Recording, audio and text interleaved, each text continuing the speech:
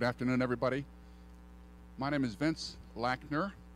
My mother, Judy Lackner, was librarian here for 22 years. She was hired by Jim Cavalier in 1966. She's 98 years old.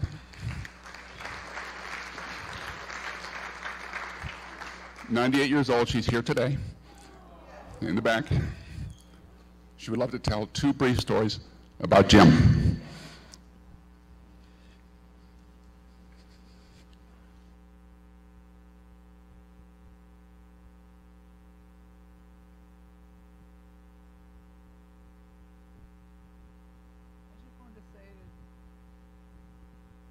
When I applied for a job here, and this was 1966, I was ushered into Jim Cavalier's office, and already I felt as if there's something nice about this. And when Jim came in and we had a chat, I just fell for him the way everybody fell for him. And he was just, what I liked was that he would not tolerate anything mean or nasty or evil, but he let kids be kids. And he was just always there to help out any way he could. So I think everybody here has probably benefited from being in touch with him. Just being in touch with him for a year or so would give you a whole new attitude toward school. So it's wonderful to see you all here.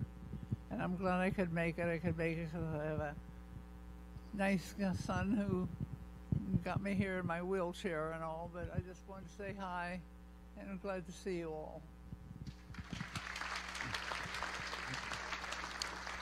Thank you.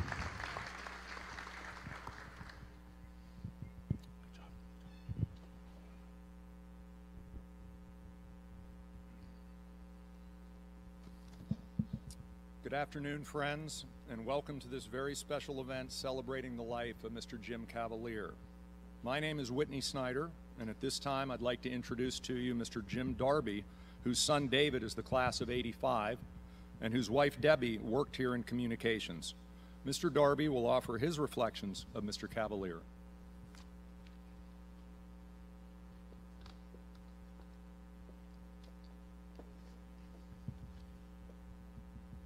Jimmy Cavalier was a teacher, a great one. Among other things, he taught Latin, and upon first meeting him, I couldn't help thinking back to my first brush with that subject at the same school he once taught for. Except my Latin teacher then was a wizened, testy character who, in introducing himself, wrote his name on the blackboard in large block letters, then turned to face the class with this timeless introduction. My name is, this is Latin 101. You will find this subject extremely difficult. I could only think, oh my Lord, why not just give me an F now and save us all a waste of time? The class went downhill from there.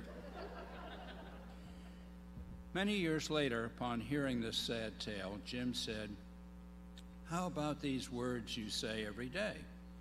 He then proceeded to give me several words we all use in our most basic vocabulary. He then used half a dozen words where Latin provided the basic root in meaning or construction. "See," he said, "you already know how to speak Latin." I could only think that the whole course of my life might have changed if I had this kind man for my Latin teacher. Jim Cavalier was a natural and fantastic teacher at the core of his whole being. Despite not being huge of stature, Jimmy was a darn good athlete and played basketball in high school before coaching it at the academy. He had a great ongoing interest in sports generally and was an avid Pirates fan. Bob Gray tells of the times he and several others would take in a Pirates game with Jim, and to their interest, Jim would concentrate on recording every detail of the game on a scorecard. He kept score like a professional. At the end of the game, they were surprised when he did not take this work home with him. Jim was just fascinated with the intellectual challenge of keeping score in a professional manner without wishing to then keep any of his work for posterity. Obviously, an overriding intellectual curiosity was at the core of his approach to baseball and also to a great many other things. I also know Jim in the very important capacity of being a teacher and school administrator for one of my kids. Since others are covering this basic aspect of his life, I'll not go further, except to remember the many times I heard my son's classmates talk about Mr. Cav, either in carpools or watching soccer games. Their talk was almost reverential and always loving terms. You can't fool high school age kids. Mr. Cav was a very special person to them. One of the stories that Jim liked to relate concerned a highly esteemed and well-regarded CEO of a huge local Pittsburgh corporation who was worried about how his son was doing in school and wanted to talk with Jim. While he was voicing his concerns, Jim began to softly smile with those twinkly eyes of his and nearly chuckled. This somewhat surprised the parent, to whom Jim noted that this conversation reminded him almost exactly of a meeting he had had with another parent many years earlier on many of the same topics. After reassuring this father that his son was really doing quite well in all the intellectual and social aspects of the school, Jim then went on to relate the name of that previous parent in that meeting so long ago. It was the CEO's own father. Not only was Jim Cavalier a wonderful friend, he was a tremendous comfort to this anxious guy whose son was under Mr. Cav's care in school. How many graduates have been carefully steered to the appropriate colleges by this man? He knew the strengths and weaknesses of his students like no one else. Whether it was in playing tennis on a warm summer's afternoon, whitewater rafting on the Yakagani, where after spilling out of a raft in the turbulent stream, we anxiously caught up to Jim, clutching onto a rock around the next bend, or driving back from a soccer practice and overhearing the kids reliving the latest doings of Mr. Cav at the academy. Jim Cavalier was a constant, wonderful presence in all of our lives. If you could wish that your kid grew up to be like someone you knew, it would be like Mr. Cav. He was just simply a wonderful, extraordinary human being.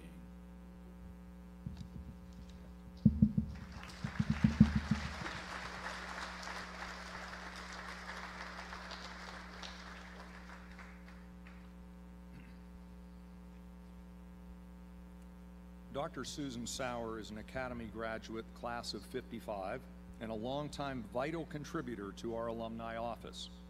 Her children went to SA during the Cavalier years, and she worked with Mr. Cav for 20 years in alumni relations. Dr. Sauer will take you through Mr. Cav's time here at the Academy.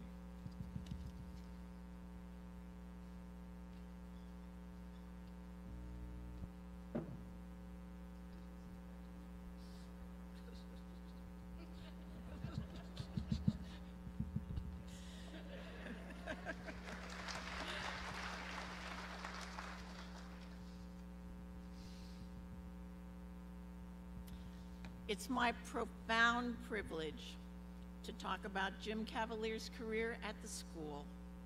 It's a long and proud history. His influence on decades of alumni cannot be overemphasized, and many of you are here, about 140 today, to remember him with love and respect. There's so many wonderful anecdotes that he loved to tell about people and events from all those years, and he especially loved to talk about the early years, how Cliff Nichols entrusted him to embrace new thinking about a high school, a different model from the conventional one. How team member Mary Robb, in particular, helped formulate the philosophy of personal initiative and responsibility for handling much more freedom than was typical. And how horrified many parents were by those same freedoms that the team allowed the older kids to have. No study halls, throw a ball anytime you weren't in class, walk into town for lunch, unthinkable. And how critics thought the new high school would never make it, and how delighted he was to prove them wrong. Not to mention how thrilled he was when our first varsity soccer team beat Shadyside Academy. At least one member of that team is here. I'm pleased to say that we've captured many of his stories in his own words, which you will be able to read when we publish the history of SA's senior school this coming spring. And I regret deeply that he's not here to see that.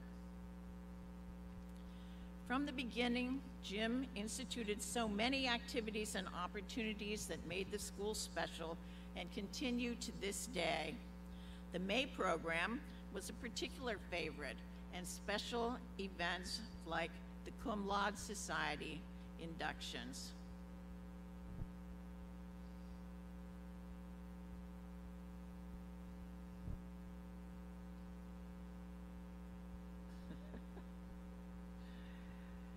Running a high school was not easy, especially during times like the Vietnam War, the drug culture, and the hippie movement.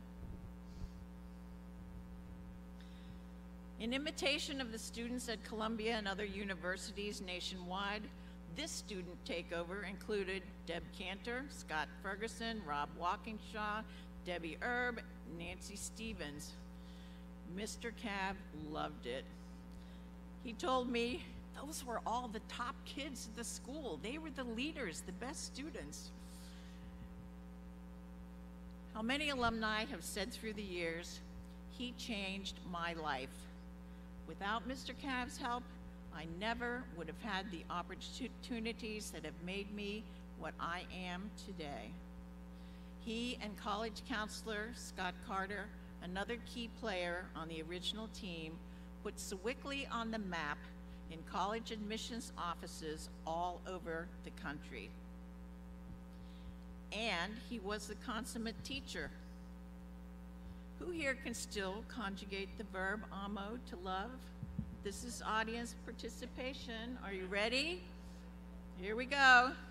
Amo, amas, amat, amamas, amadas, amad. Good work. And who always uses the words for alumni correctly? He was a stickler for that.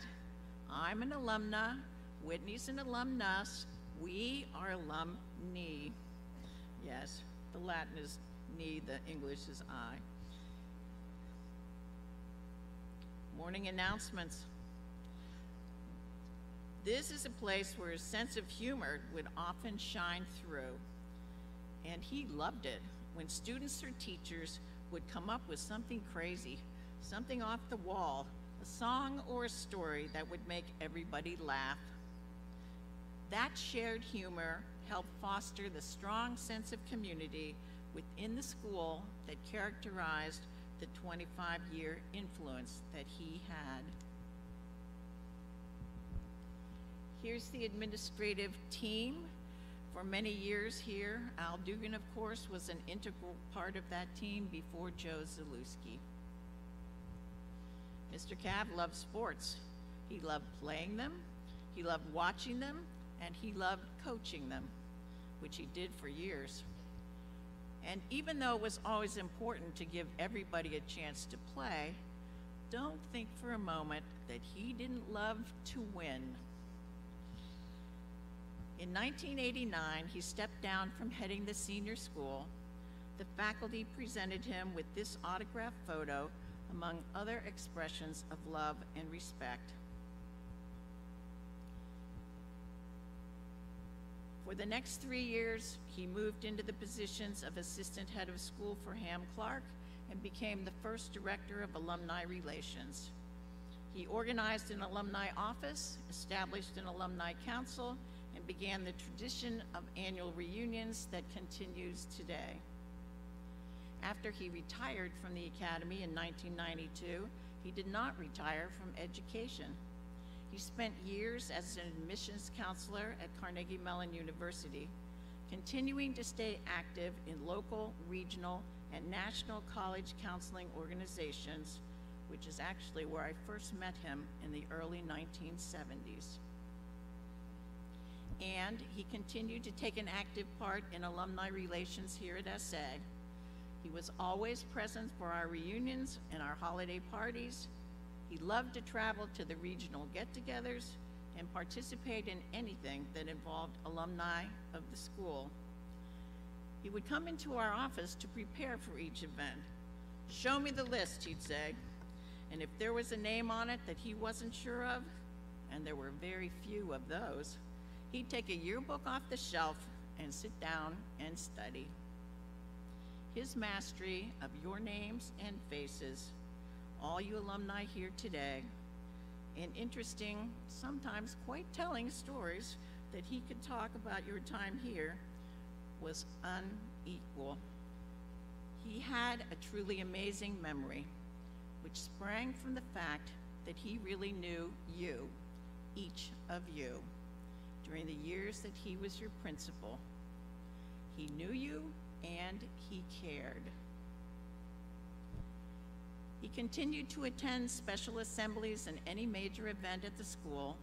Here he is helping to break ground for the Hanson Library. And here he is being presented with an SA diploma as an honorary member of the first graduating class, the class of 1966, 50 years later. What is his legacy here at our school? It has two parts. First, the bricks and mortar, the tangibles. The Cavalier house where he lived and raised his family was dedicated in 2017 and now serves as the offices and reception area for the alumni and advancement departments.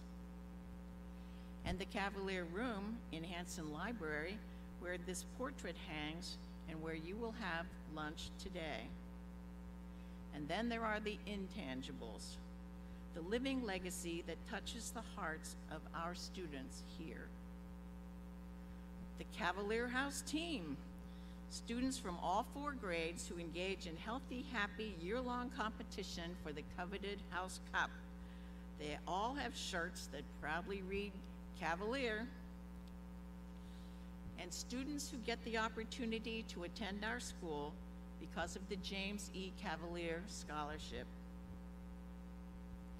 And students who aspire to and meet the standards of the Cavalier Cup each year. It was first given to Jim in 1966 for his leadership, guidance, and inspiration, and is awarded to a senior with a record of combined excellence in scholarship, sportsmanship, and citizenship, and is therefore designated by the faculty as the best all-around graduate. This tribute is read to Jim every year. Dingy Hayes, who's here today, was the first student to receive that award. And his legacy lives in the hearts of all of you who had the good fortune to be a student during those 25 years. And so we say today, from the hearts of his former students and from a grateful school, Awe Atque Wale, hail and farewell, our beloved Mr. Cav. Requiesce in pace aeterna. May you rest in eternal peace.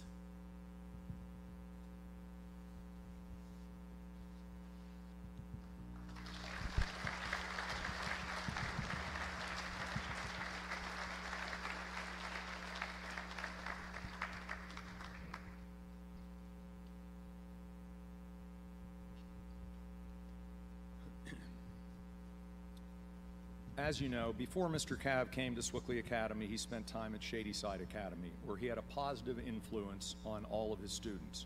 One of those individuals was Bill Lieberman, who was an advisee of Mr. Cav's. Bill said that despite not being an athlete or a good student, Mr. Cav mentored him well. In 1983, many years after Bill had graduated from Shadyside, Bill drove by Swickley Academy one day and decided to stop in and say hi to Mr. Cav. When Bill, who was casually dressed that day, entered the school, he ran into our headmaster, Mr. Cliff Nichols. Mr. Nichols told him that Mr. Cav was on vacation. So Bill asked Mr. Nichols what was the cost of a full scholarship all the way up through the senior school.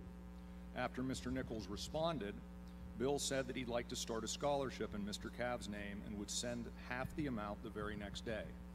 Apparently, Mr. Nichols was very polite, but not terribly enthusiastic. Bill later learned that Mr. Nichols called Mr. Cav and said, quote, "Hey, Jim, do you know a guy named Lieberman?" Once Mr. Nichols received Bill's check, he called and asked Bill to return. Mr. Nichols admitted that he was somewhat skeptical when they first met. The next thing Bill knew, they were having their picture taken by a Swickley Herald photographer, and that's how the James E. Cavalier Scholarship was established. Bill went on to say that when he chaired St. Francis Hospital, Mr. Cav gave him Catholic-inspired guidance, and later Bill gave Mr. Cav the Jewish guidance needed to help raise Mr. Cavalier's granddaughters. Here's a brief video from Bill Lieberman, who called Mr. Cav a great influence in his life. Good afternoon, Pat, Teresa, Lisa, Carolyn, and appropriate grandchildren. My name is Bill Lieberman, and I've had a relationship with Jim for over 55 years, although there were 20 of those years that we didn't see each other. He was both he was a mentor to me and my advisor when I was at Shadyside. Later years, he became my dear friend. We had lunch together 2 or 3 times a year for about 35 years, and we always treasured seeing each other. I will miss him. I miss him every day. I miss talking to him, and he was a blessing for all of us. And I hope all of you, when you think about all the good things in life, one of the things that you'll think of is your relationship with Jim Cavalier. It was a blessing, and I just want to say to Pat and Teresa, Lisa, and Carolyn and the kids, we're all lucky to have known him, and the fact that he was a great part of our lives is something that will be so meaningful for me forever.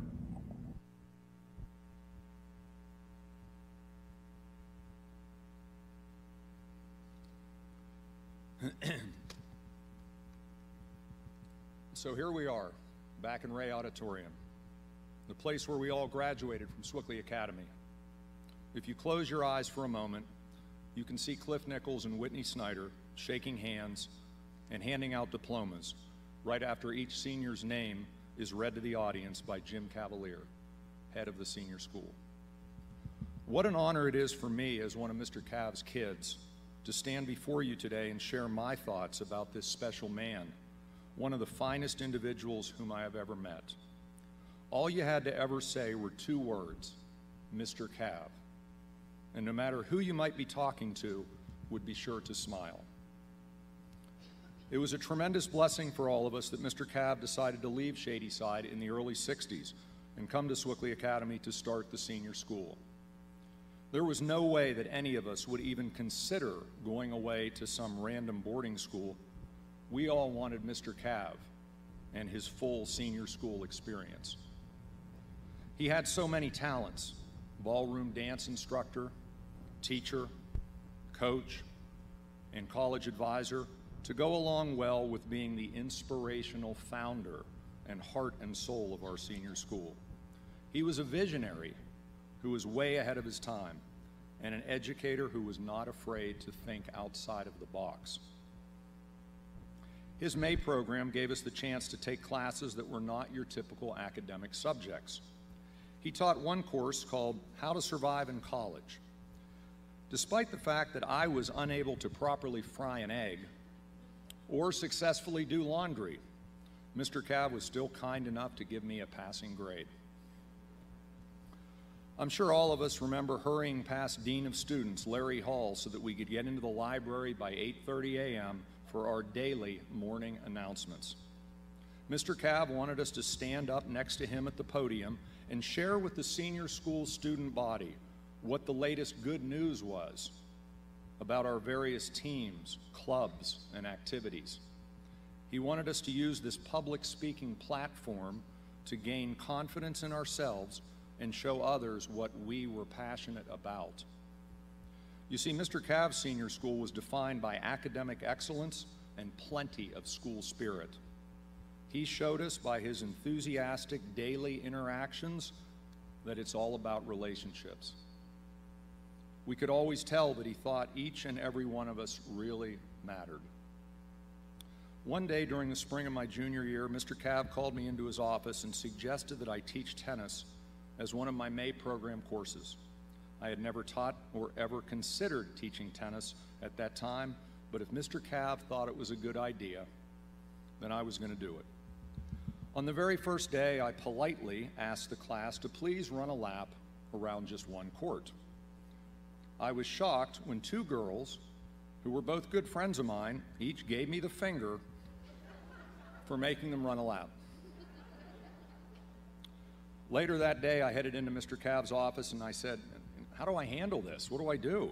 He laughed and said, "Whitney, all you have to do is encourage them a little bit, and you'll be surprised by how well they respond." What great advice this was from him, the ultimate encourager. Mr. Cav was a role model to me personally. His Christian values were always on display. He spent time with me and went out of his way to help.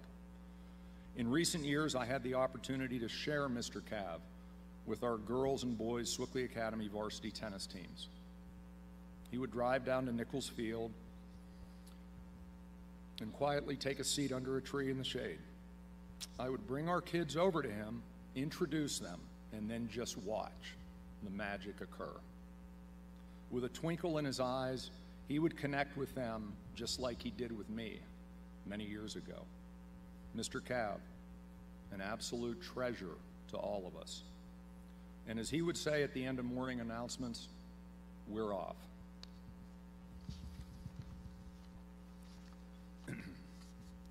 We all know how much Mr. Cav loved his family, and so now here's his oldest daughter, Teresa, to speak to you about her dad.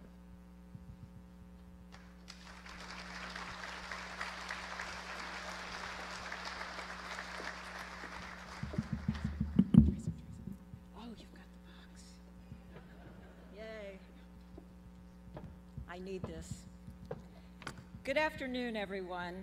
Thank you so much for being here today, both in person and via live stream. I think we have some people listening at home. Before I begin, there is one person that I must thank for so much, Susan Sauer. Without her,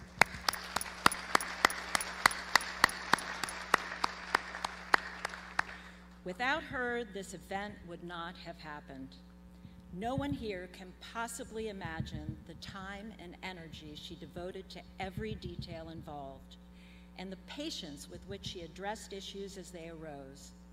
Many other members of Susan's team and the other Academy staff assisted with this memorial, and we are so grateful for their help. Susan, my father loved working with you at the Academy and considered you a dear friend. Your efforts to honor his memory mean the world to our entire family. I also want to preface my remarks by noting that I am speaking on behalf of my family.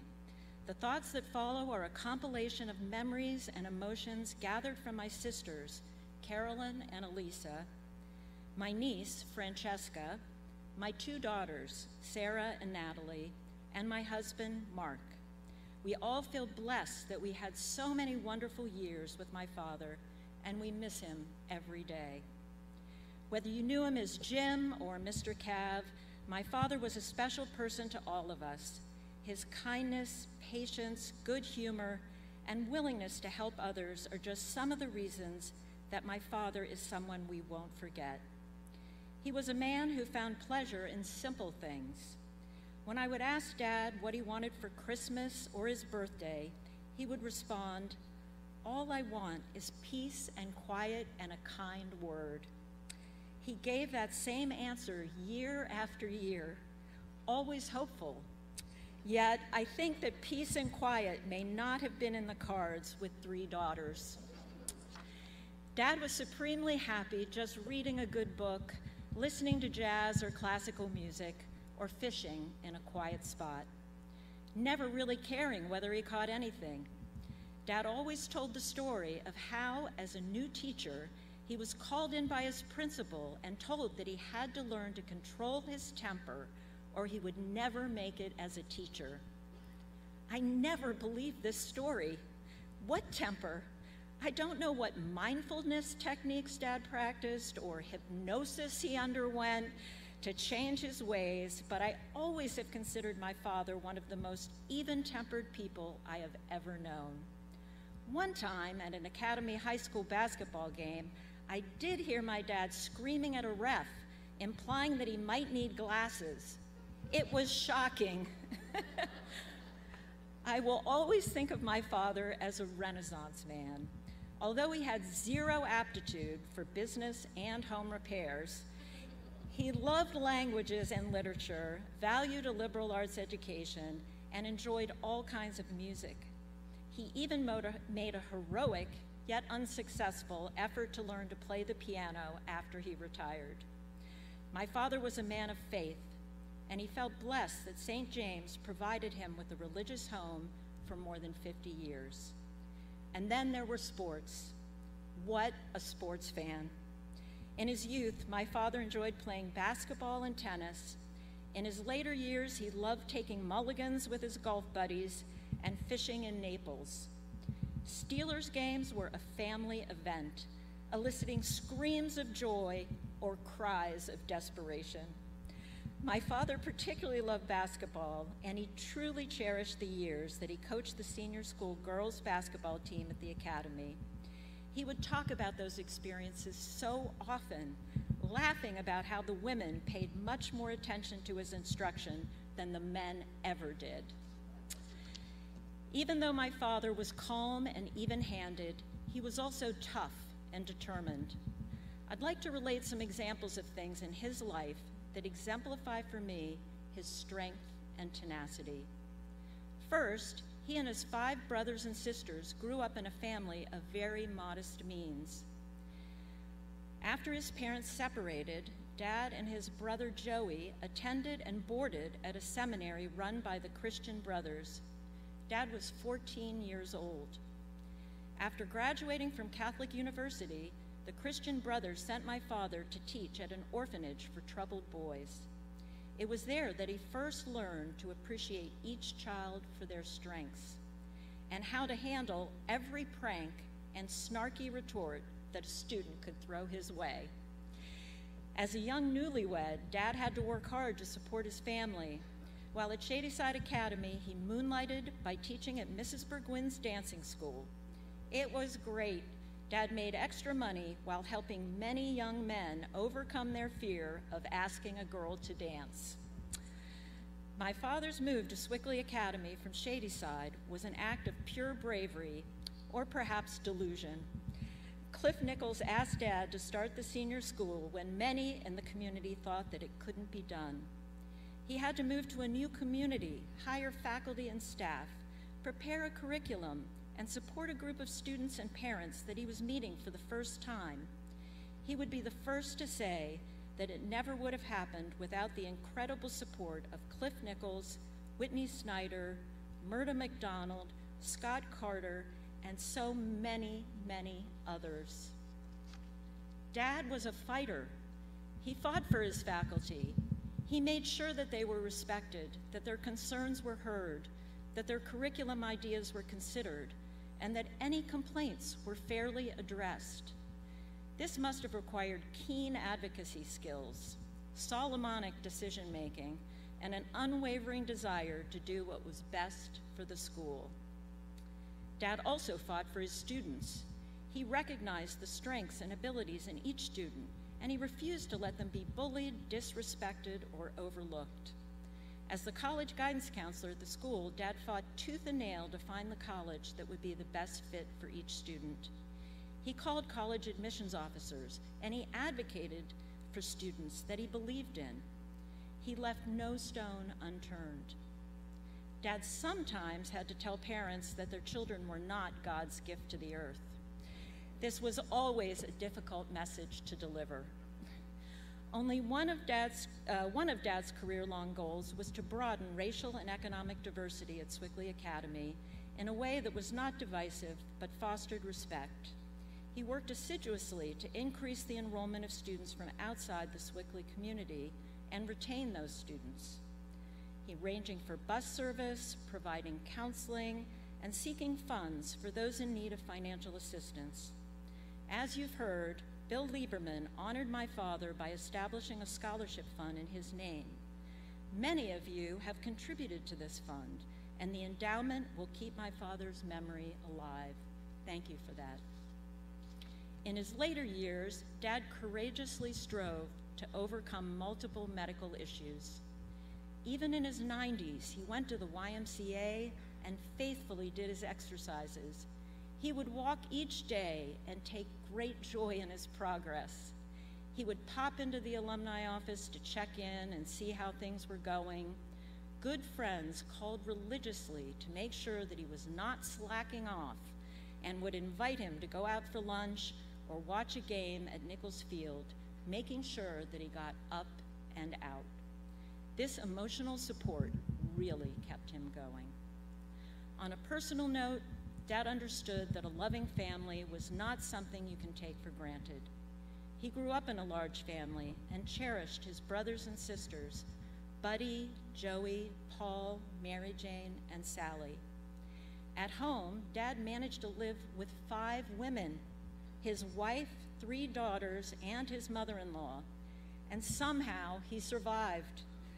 I don't want to say that we tormented him, but we did criticize his wardrobe an awful lot, monitored his diet, and made him wait at parties as we said farewells for over an hour. Dad eventually figured out that in order to avoid these delays, he needed to drive his own car to a party.